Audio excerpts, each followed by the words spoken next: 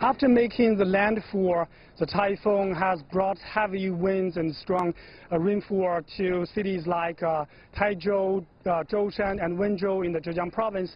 And according to some provincial data, that over 200,000 people in the province have been evacuated to safe places, and around 20,000 vessels have returned to the safety waters. And so far, no casualty or wounded is reported. But the strong wind and rainfall has brought a lot of inconvenience and traffic jam to locals. And we know that dozens of flights and trains have been suspended or cancelled.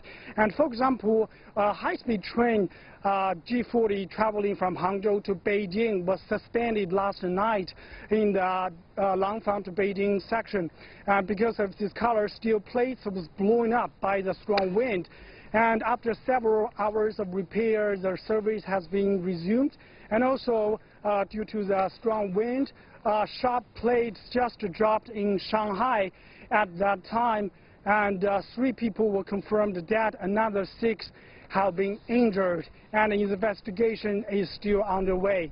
We know the strong tropical storm will be weakened during the process of heading to northwest, and the neighboring and surrounding provinces like Anhui and Jiangsu will have strong winds and rainfall in the next 2 days. Dongning. Well, Wulei, typhoons have been hitting the areas of Zhejiang, Jiangsu, and Shanghai, all in east part of China, very frequently this last couple of months. Why is that?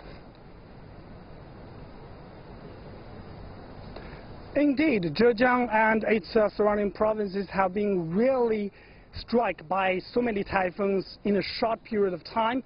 I'll just give you some numbers. From 1949 to August 2017, there were only 49 typhoons hit Zhejiang and its surrounding provinces, but Guangdong province had been hit by 166 typhoons in the same period of time. So you can see there is sharp comparison. And some experts from the Chinese Meteorological Center says the main reason is there is a strong subtropical ridge that may affect the path of the typhoons, because typhoon always follows the edge of this ridge. So this year, the strong subtropical ridge moves from south to the north, so the typhoon just follows its edge. So we don't know how long this subtropical ridge will continue, but I'm sorry to say that in the next few months, more typhoons are likely to hit the coastal areas of China.